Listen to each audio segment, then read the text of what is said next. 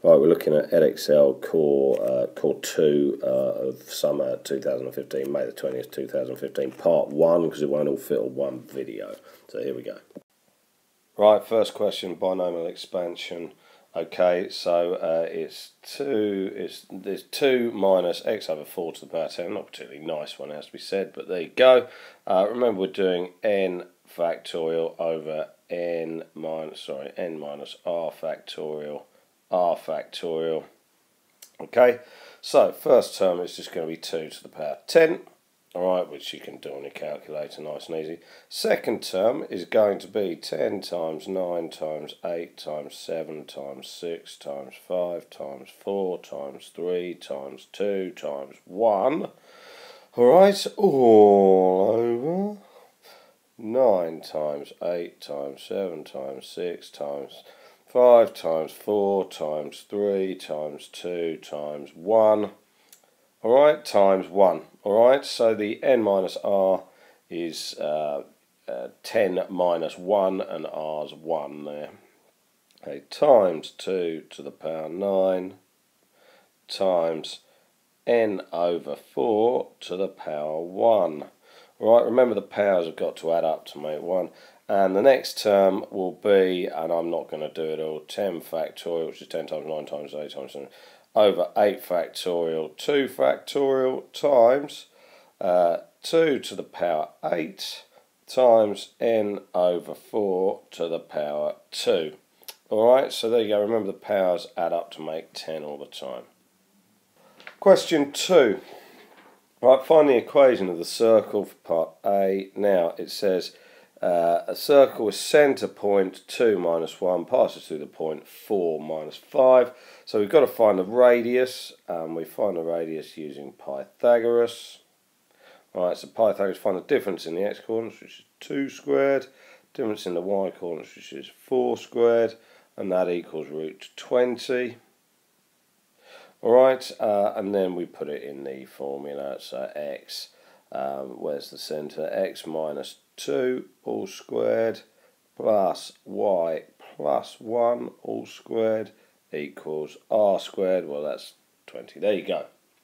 Now for part B, it says form an equation, find an equation of the tangent to the circle C at the point A, giving your answer in the form ax plus b y, blah blah blah blah.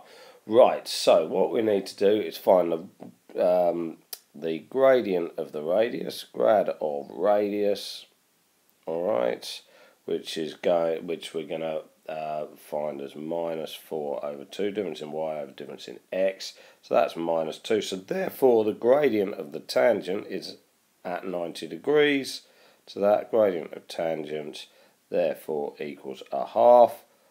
Stick everything into the y minus y 1 equals m brackets x minus x1. Alright, remember, if you've got any fractions, which you have, you've got a fraction here, haven't you? Alright, multiply through, we don't want any fractions in the final answer.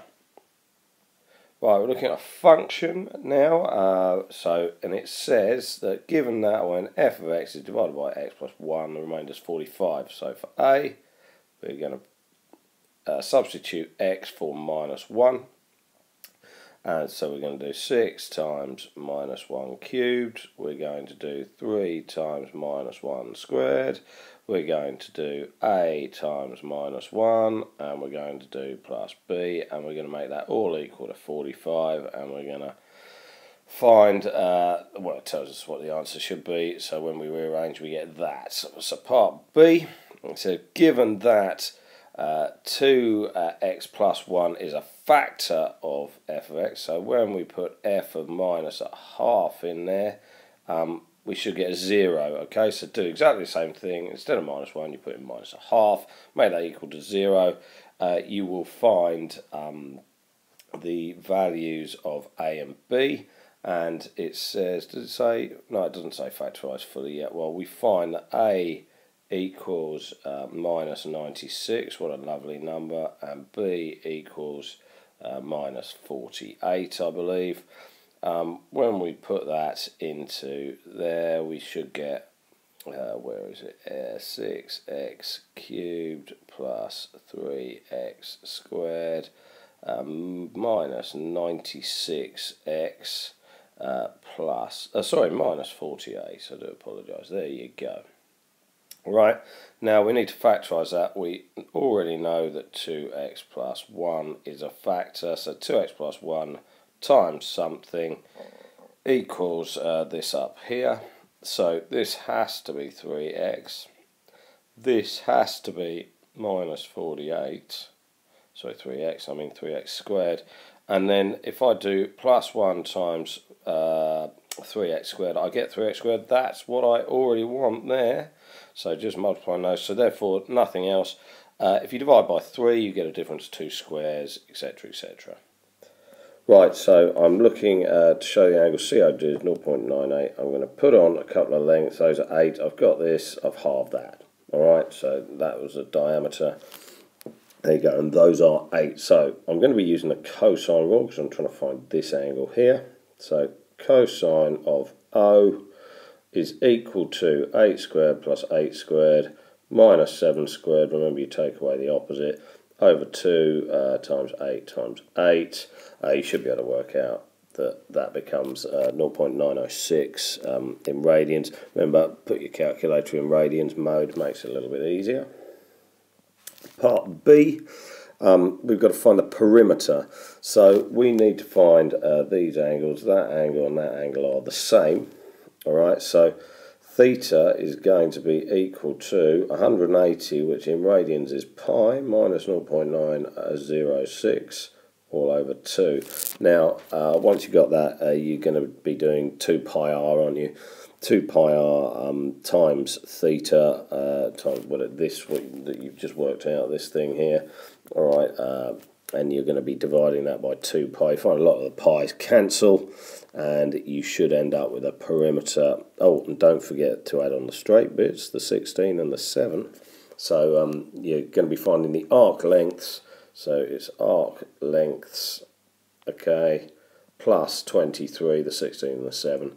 And I will tell you that that answer is 40.9 to 3 significant figures. Alright, part C, we're going to be using a half AB sine C. Okay, to that formula at the front, okay, to find the area of the triangle, and then we're going to be doing pi times what is it? 8 squared. Right, we got 2 of them the same size times whatever it is, pi minus 0.906 over 2, but it's also going to be over 2 pi, okay, and there you go. Alright, it should be fairly straightforward, I think, that. Alright, yep, fine. Right, geometric series, everything's positive, sum of the first 2 terms 34, and the sum to infinity is 162. So what we're going to get first of all is a plus AR, that's the first term plus the first term times the ratio is equal to 34. And we're going to get the sum to infinity, which out of the formula booklet, we're going to get, what's that, 162. So I'm going up here because I'm going to need some space a bit later. Now, I'm going to have to rearrange to find, I've got to eliminate one of these, basically. So I'm going to actually rearrange this one. Right, I'm going to say that A brackets 1 plus R equals 34. So therefore, I'm going to have to go underneath. A equals 34 over 1 plus R. Right, I then am going to substitute this here in for the A here. Right, and I should get a value for R, which actually, and I'll leave you to work that out. R equals, what was it? It was 8/9. Okay, so work it through, should get 8/9. Right, now, so that was part A. Part B, find the first term. Right, so we've got A times 1 8/9, right, equals 34. Solve that, you should get A equals 18. Right, pretty straightforward to be honest. So there we go. Part 2. It says different geometric series has first term 42, common ratio of 6 sevenths, smallest value for m for which the sum of the first exceeds 290. So we're going to be using another one. So it's this formula here over 1 minus r, and that has to be bigger than 290.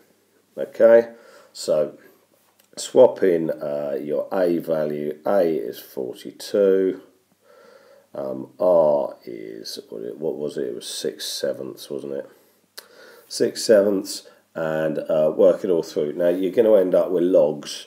Unfortunately, you're going to end up with something that looks like this. 6 sevenths to the power n should be less than 4 over 294, which I will help you put into logs, as it were. So you should end up with n log 6 sevenths is less than log 4 over 294. And you should be able to work the rest of that out.